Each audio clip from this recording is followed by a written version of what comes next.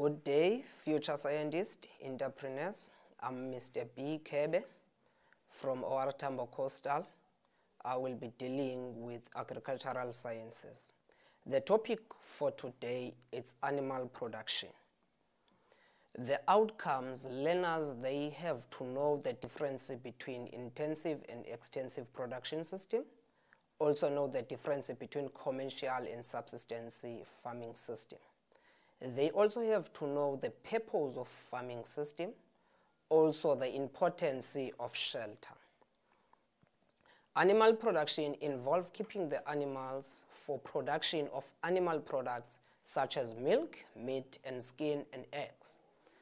But production will be affected by diseases and adverse environmental conditions. These are the threats when it comes to the products that will be produced by animals. Animal production, we have two types of animal production. Learners, they have to take note of the term production. Now, production system is divided into intensive production system and extensive production system.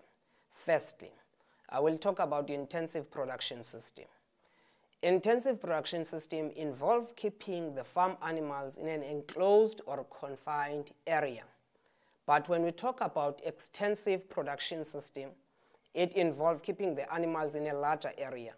For example, sometimes when we talk about this, in extensive production system, sometimes you'll be given a diagram or you will be given a chart. I will do an example of a chart. Now, when you are given a chart, you need to check the spaces that will be given, and also you need to know, you count the number of animals that will be provided. For example, you will be given 100 cows here. 100 cows, but on this one you will be given 500 pigs. But on this one you are only given 50 sheep. Then when you are asked to analyze the chart that will be given, you need to count the number of animals and also check the space that will be provided. For example, when you talk about cows, this is an example of an extensive production system.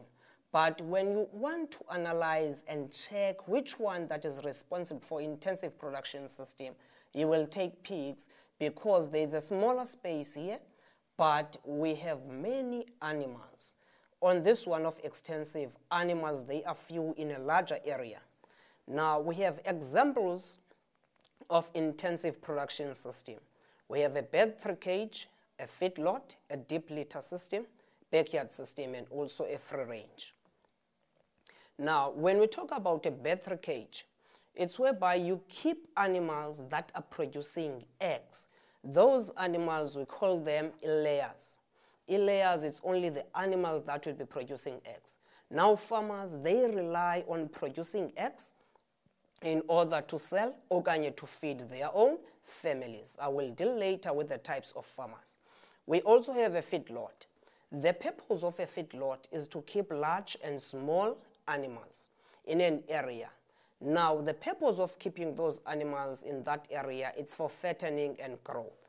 Now, these animals, they are kept temporarily there in order for that purpose of giving those animals in order to grow and also to fatten them when we prepare them for selling. We also have a deep litter system. This one, we are dealing with chickens that will be breeded in order for meat to get meat. They will be sold in order to get meat. We also have a backyard system. Now, when you deal with the backyard system and a free range system, you need to be able to differentiate well. In a backyard system, there will be a defined facility, and these animals will be provided feed.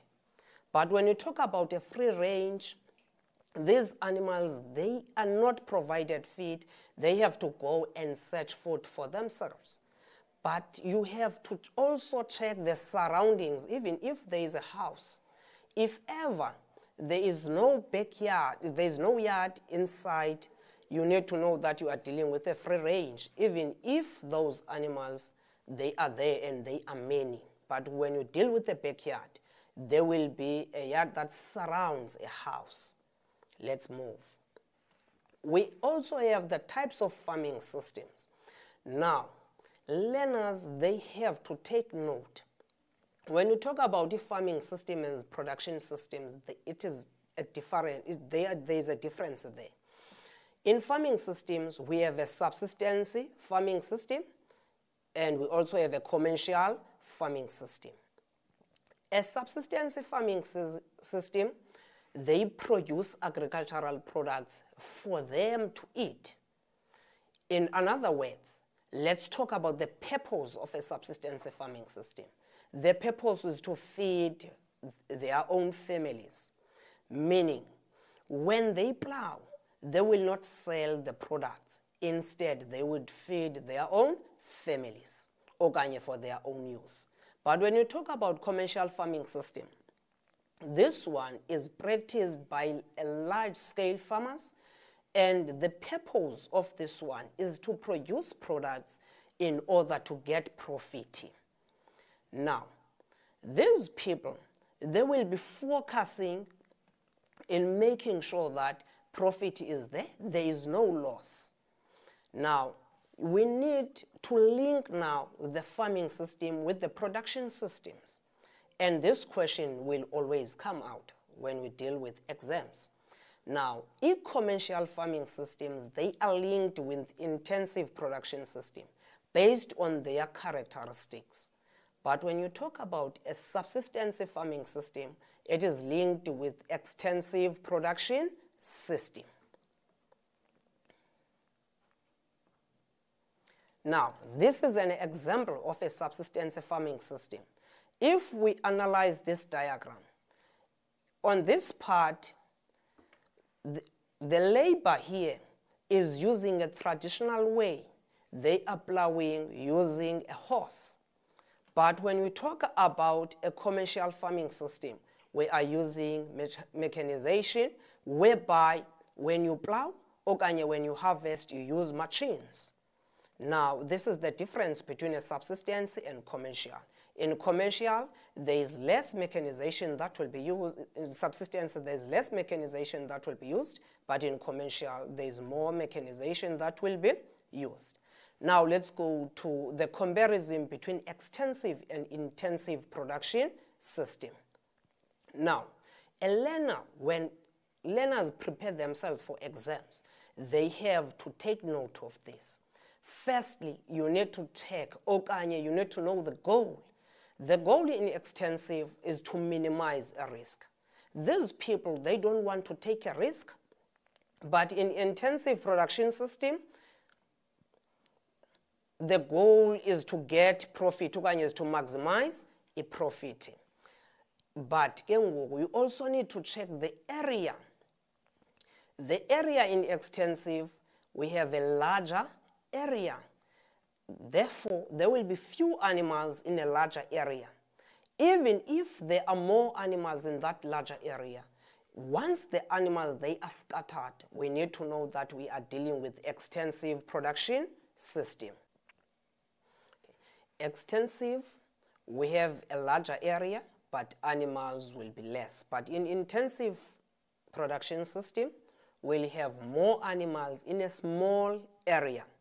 And in extensive production systems, animals will not be provided food, will go and find food for themselves. But in intensive production system, animals will be given a balanced ration. When we talk about a balanced ration, it's a feed that contains all the necessary nutrients for an animal. We also have to take note of the labor. Labor in extensive production system, it is less, but in labor, it is more in intensive production system. We also have mechanization in intensive. All productivity. Extensive have low productivity, but in intensive we have high productivity. We also have to take note of the cost. The cost in extensive, it is less, but the cost in intensive, it is high. Now, these are the pictures that represent what I have already said. Now this one, it represents intensive production system. As you see here, these animals, they are more in a small space, all of them, even the sheep. They are waiting to be provided feed, a fully balanced ration. This one represents an extensive production system where animals, they go and find food for themselves. Even if you see these chickens that they are many, but if you look closely to them, they find food for themselves. We also have factors that increase animal production in intensive and extensive, which is a feeding, breeding, and environment, and general enterprise management. We also have shelter. A shelter is important because it keeps animals.